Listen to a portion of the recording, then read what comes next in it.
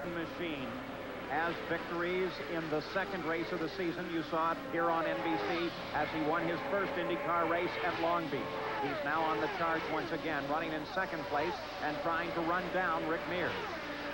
And at the same time, take a look at this. A.J. Foyt and Tom Sneva as they battle for fifth place. Al Unser Sr., the 11 car, is currently in 15th place. He's 3 laps behind the leader, but look at Foyt.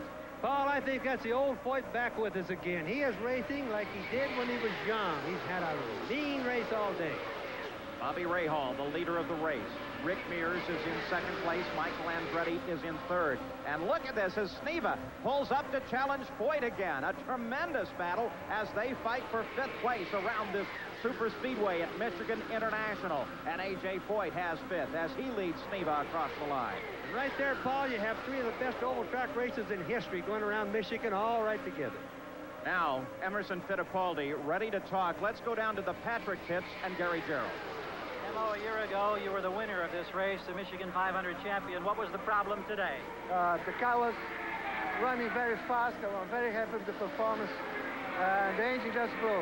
I'm very disappointed because the balance was just perfect. My car was very, very good. A crash. Excuse me, Gary, but Randy Lanier against the wall really smacked it. He's conscious, he's moving in the car, but heavy damage to the right side. Oh, that's more than heavy damage. That car is beat up on every end. Really a bad wreck. The calling lies up in the line on the course. Of course, the yellow flag is out. Randy Lanier is still in the car. The rescue crews are there, and that car is totally destroyed. If you notice, the right front suspension is clear up against the tub. That means that a lot of that stuff has got to be inside the car, meaning the suspension, Paul. So they work with Randy Lanier. The yellow is out. An ideal time now for pit stop as we'll watch the leader, Bobby Rahal. He's on the pit road now and rolling down toward his pit as they work with Randy Lanier. There is Rahal. Back the same thing now. The first in, the first out. So that's going to be a contest. Let's go to the pits of Gary Gerould. The race leader now, he'll take a drink of water. They'll give him fresh rubber on the right side, also the left rear. Top him off, of course, with fuel. He was about 8 to 10 laps away from a scheduled stop when the yellow came on for the Randy Lanier crash. Rahal quickly serviced. He's back on the course. Bobby Rahal roars back into action as he checks his straps and rolls out of the pits. At the same time, Rick Mears and Al Unser Jr. are in the pits. There goes Rick Mears as he gets out around Little Al, and Little Al moves back to 4th place as a result of these stops. That'll show you how important the pit stops are, Paul. Look how bad that car Randy's in. Everything is in at least to where the engine normally is.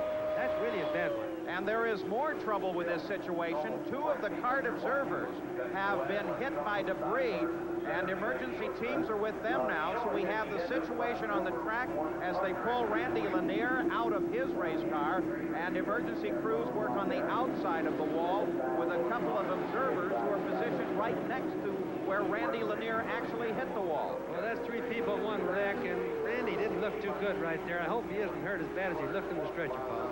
And so we are under yellow once again at the Michigan 500. We're back at the Michigan 500. The shattered car of Randy Lanier being brought back to the garage area. The condition of Lanier is still in doubt. Let's go to Bruce. Dr. Olvey, I see they have the helicopter all warmed up. It's taken Randy Lanier out to the hospital. Could you give us a report on his condition?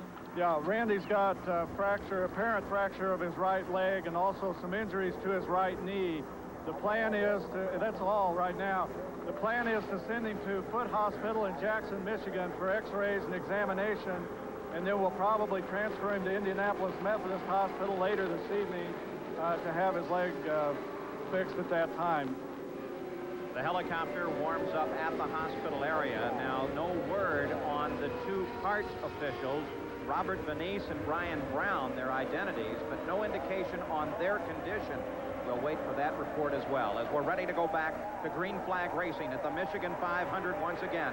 Tom Sneva, a lengthy stop for him, will start this race in 9th place. But more importantly, he'll start once again at the back of the serial.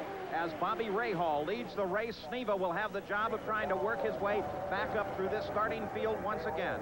And there is Rahal being chased by Michael Andretti. Allenser Jr. gives chase to Rick Mears as they battle first and second and third and fourth.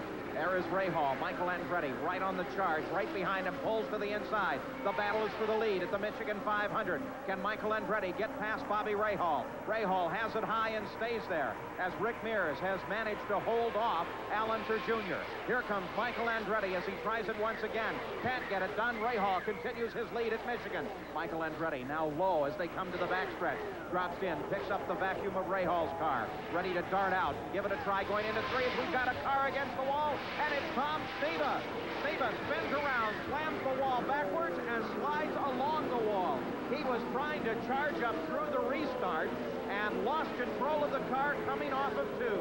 Now, Paul, that particular fire, just so the people know, is an oil fire. You can tell the black smoke coming off of it. It is more of a serious type of a fire than they normally would have. Probably the oil cooler breaking the back of the engine. Well, Tom Sneva climbs out of the car after a quick spin up into the wall. The fire crews put that oil fire out, and we have the opportunity to look at this accident once again. We pick it up before the starting line. Wow, that's a close pass by Al. He just about got Tom Sneva. Now let's watch Tom as he goes on through the turn, Paul, and see why he lost it right there. He's up in the groove, nothing wrong right now, no cars causing any problems. He goes on around, still no cars. He's moving up to pass the cars. Right there he loses it, and be my guess, he just plain lost the car. He was certainly running on the darkened section of the racetrack, so he was running where there was adhesion and not close to anyone else. Then a quick spin, that scrubbed off some speed, and Sneva backs it into the wall. At the same time, he breaks some oil lines, and that starts a little but a harmless fire at the back of the car. Well, the car certainly isn't bent up very bad, Paul, compared to the way the others have been hitting the wall today. Others involved in accidents: Roberto Guerrero, Steve Chassis, Mario Andretti, and Randy Lanier. We've also had some observers injured. Let's go to the hospital. Bruce Jenner is now with Dr. Greg Bauman. Dr. Brown, would you have a report on the other spectators or officials who were hurt when they're in the Randy Lanier crash? I do. The other two individuals were apparently cart workers, and they were hit by some debris there. On initial evaluation, it appears that their injuries are going to be minor in nature. They were sent to the hospital for further examination and some further studies. Well, that's good news on the cart officials. Observers right against the wall. Very dangerous area. They are certainly the unsung heroes of racing. Those people, the corner workers and rescue teams who help keep these races running safe. The 6th caution flag of the afternoon is underway at the Michigan 500. We are back at the Michigan 500. The Goodyear Airship Enterprise supplying us with some terrific coverage shots from high above Michigan International Speedway. Here's the rundown with Bobby Rahal leading, Michael Andretti, the current PPG points leader, in second place, Rick Mears, Allenser Jr., Scotty Brayton with a good run, Jeff Brabham, Johnny Rutherford, Johnny Parsons, and A.J. Foyt. Jose Lee Garza is 1 lap behind the leaders. As we're ready for the green flag once again, Bobby Rahal will be leading the field at the Michigan 500. Michael Andretti closes up just behind. Little Al jogs out alongside Rick Mears so he can get a good run at him. And we're racing once again. Green flag at the Michigan 500. Rahal still leads it. Rahal with the chance of winning $1 million if he can win all 3 500s in the same season.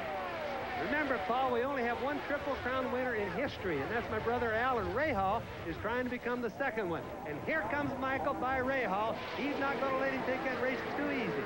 Michael Andretti gets past Bobby Rahal. We have to also remember when your brother won the Triple Crown, there wasn't $1 million on the line either. Now, Rick Mears closes up behind Rahal. The question, is there some problem with Rahal's car as Rick Mears comes down below Bobby Rahal, and Rick Mears picks up second place? Is there a problem with Rahal? I really don't think there is, Paul. I think it's a simple matter of getting his tires adjusted to the track or maybe a little wing adjustment, but here's little Al making a swing on him. I don't know, maybe we better watch him and see if there is something wrong.